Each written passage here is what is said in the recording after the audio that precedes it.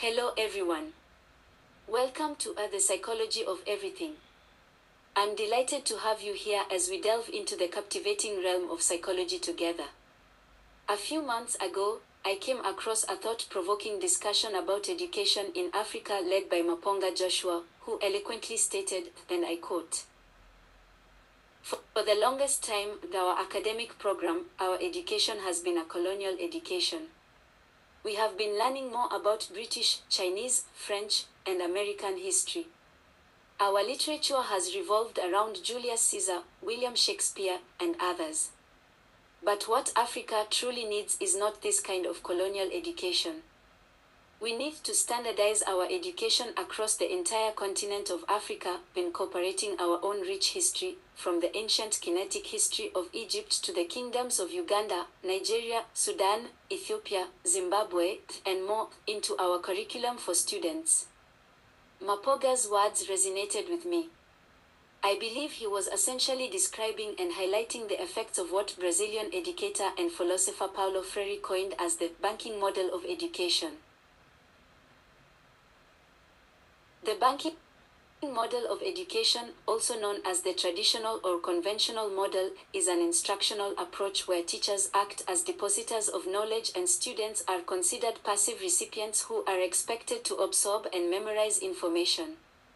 In this model, the teacher is seen as the authority figure who imparts knowledge to students, while students are expected to passively receive and reproduce that knowledge through exams or assessments.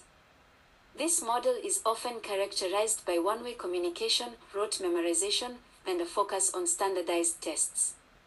The banking model of education is considered ineffective because it lacks active engagement, relevance, inclusivity, critical thinking, creativity, and student empowerment. Modern educational approaches emphasize learner-centered and participatory models that prioritize active engagement, critical thinking, problem-solving, and relevance to real-world contexts for effective and meaningful learning. Today, we will delve into a discussion on the banking model versus the problem-posing model of education and explore which approach can better foster Africa's growth and development. Stay tuned until the end to find out. We will probably do an entire series on the psychology of education. The psychology of education is the study of how psychological principles and theories can be applied to the field of education. It focuses on understanding how people learn, develop, and acquire knowledge, and how educational practices can be optimized to facilitate effective learning and development.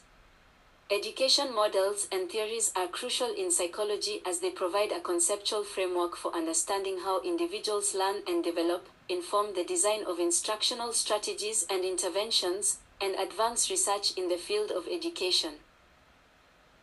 They are essential tools for psychologists, educators, and researchers to promote effective teaching and learning practices in various educational settings. Education models and theories are used by educators, psychologists, and researchers to design effective educational programs, develop curriculum, and facilitate learning in schools, workplaces, communities, and other settings. However, let us not stray from today's topic. Let's look at the issue that Maponga highlighted.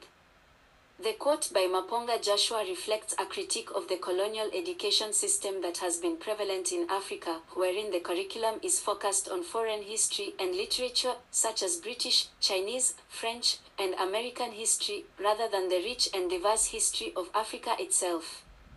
Maponga argues that this type of education is not suitable for Africa and calls for a standardized education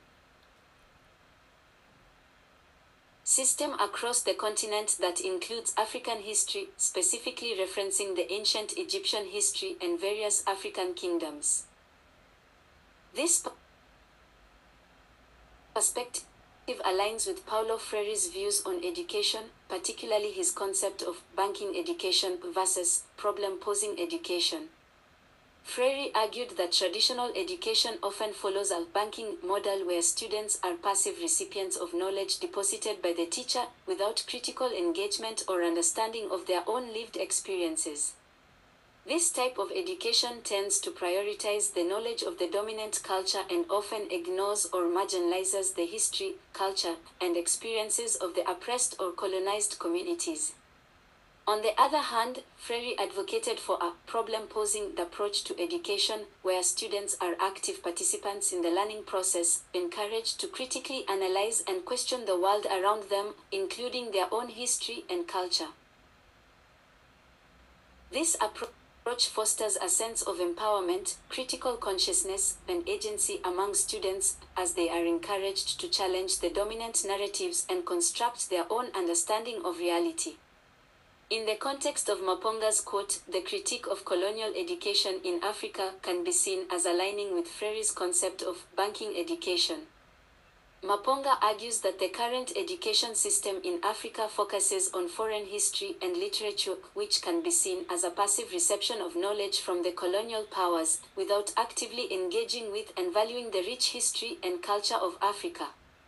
Instead, Maponga calls for a standardized education system that includes African history, which aligns with Freire's idea of problem-posing education, where students are encouraged to critically engage with their own history and culture, construct their own knowledge, and develop a sense of empowerment and agency. Both Maponga and Freire advocate for an education system that recognizes and values the diverse cultural and historical experiences of marginalized communities and promotes critical thinking, empowerment, and agency among students. They emphasize the importance of education as a means of liberation, challenging oppressive systems, and promoting social justice.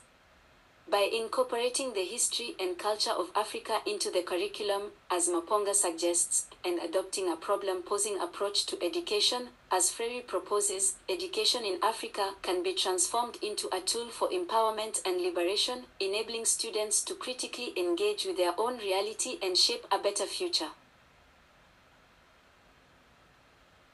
Problem-posing education can be particularly effective in promoting Africa's development by empowering students to become active, engaged, and critical participants in their own education and in their communities.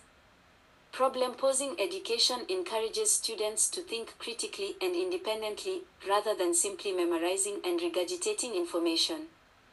This empowers students to question existing systems, challenge assumptions, and develop their own perspectives on social, economic, and political issues. In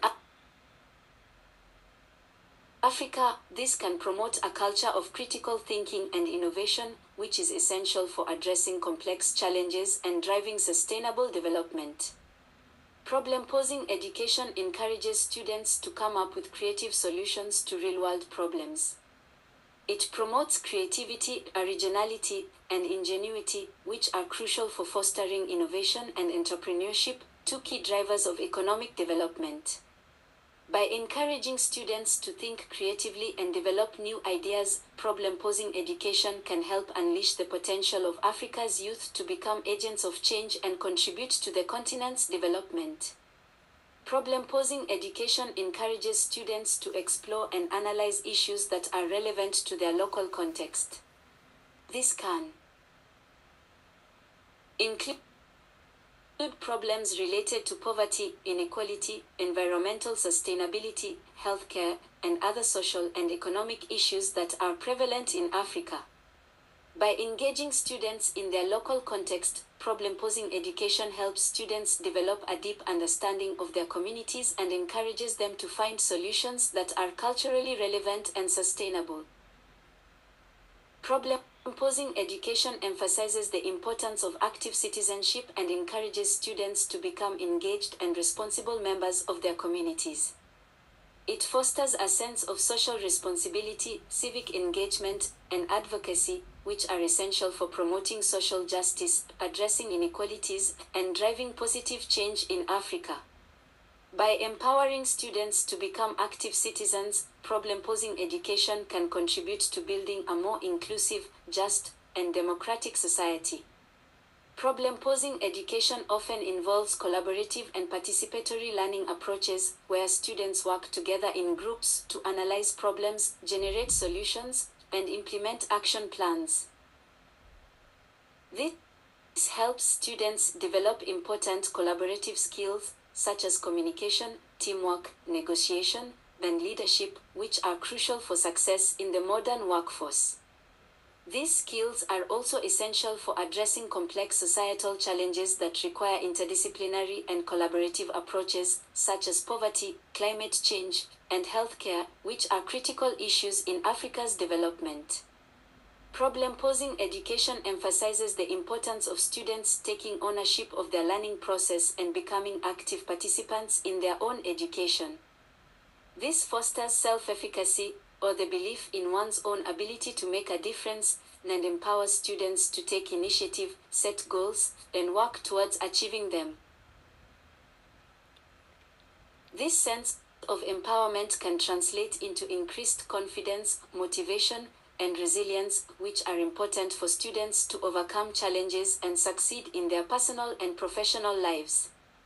Problem-posing education encourages students to identify and address real-world problems that are relevant to their local communities.